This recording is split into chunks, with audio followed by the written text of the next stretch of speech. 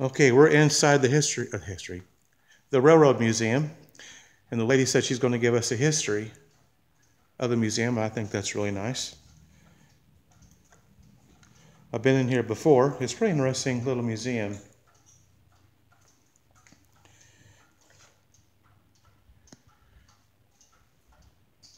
And there again, we're still at the Wellington Wheat Festival, and we're just going to kind of look around this museum here a little bit. Look at this old safe. Oh my gosh. This must be like the headlamp. Golden Glow Locomotive Light, Vaseline glass. That's what that is. It goes actually on the very front. You see it there in the picture? That's what this is right here. Look how large that is. You don't really notice that. Of course, they got all kinds of plates. Really nice. Santa Fe glasses.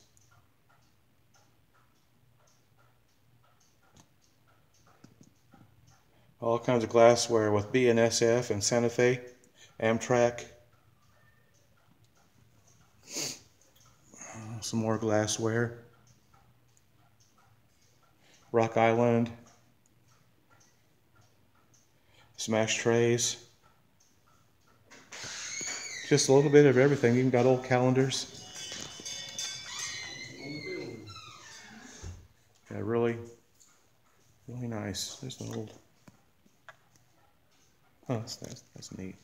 Oh, looky here. Okay. Must be some sort of a device they used on the tracks for whatever reason. Testing them, maybe. This was rode by a track rider to check the tracks. He's on one side of the rail, the arm with the wheel on it extended to the other rail, so he could check both tracks at one time. Box behind the seat was for his tool bow. Okay, all right. Huh. Wow.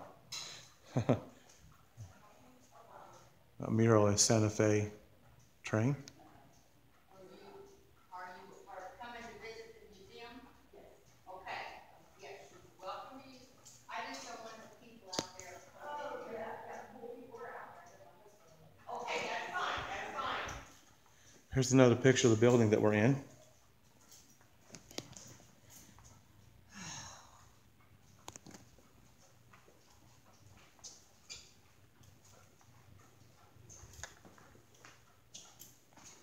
Okay, I would like to give you a little history of this museum. Okay.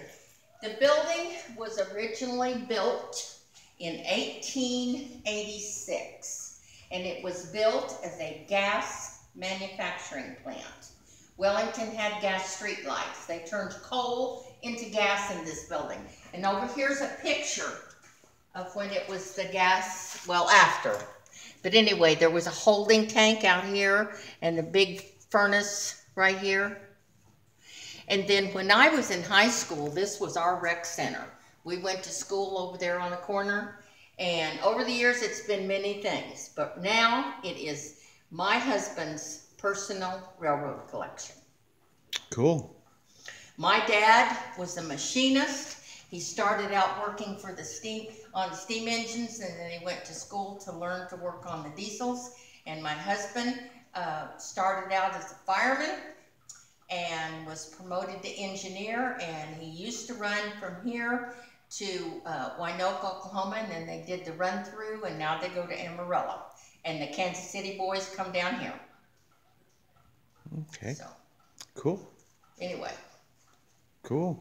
Very interesting. Yeah. And this apparatus right here would have been on an old passenger car. And it would have, when not used, it would have been up like this. And then when somebody went to the restroom and needed to wash their hands, water came in right here. Oh, wow. They put this down and put this little thing right here. Oh, wow. Wash their hands. And then the water came out right down here. And I don't know for a fact, but I assume It had a pipe that went down and it went out on the railroad track. Cool. That's really neat. Yeah. And this over here is a fire hydrant. Of course, you know that. But this used to be out on a branch line. And when a steam engine needed to take on water, they would just hook the hose to it and fill her up. And this cool. was a light that used to be on a caboose. And on the Santa Fe, once a man was promoted to conductor, he got his own caboose. And he kept it stocked with his food and his clothes. And there was a track out in the yards known as the caboose track. And when a particular conductor was going to work, the crew would go get his caboose and have it ready to go on the train going west. Cool. That's very cool. I've been here before. I didn't know all this. Yeah. That's pretty cool. It's always interesting to hear histories about things like this. And this bell over here, of course, is just exactly like the one over there on the train. And then, and it had you know, the engineer, it had a deal that from the cab, he could pull it to ring it. And then this one right here worked off of steam. You can see where the steam connected in right here. Wow. Let me get some lights on over there. Okay.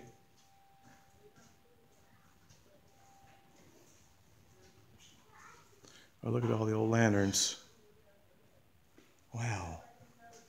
And this baggage cart came from the Wellington Depot. And I'll show you a picture of the old depot in a few minutes. But anyway, of course, when a person come down to get on the passenger train, they loaded, you know, on here, and then they pulled it out to the train when the train come in. And wow, that's cool. Now, what year would that have been from? What? What year would this have been from? Do you know? No. No. Okay.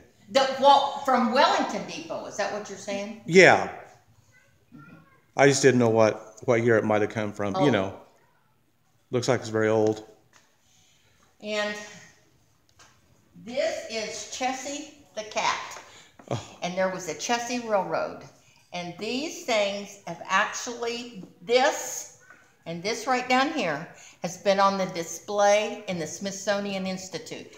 When we opened up the museum, there was a lady that lived here in Wellington, and she had a cousin that worked at the Smithsonian, and she wrote her a letter and asked her if there was anything that they could send back here to the museum. So they sent those pictures along with this right here, Smithsonian. Oh, wow, that's cool. Yeah. And it took me forever. See, come over here. See this little light right here? There's one just exactly like it right up there. I see that.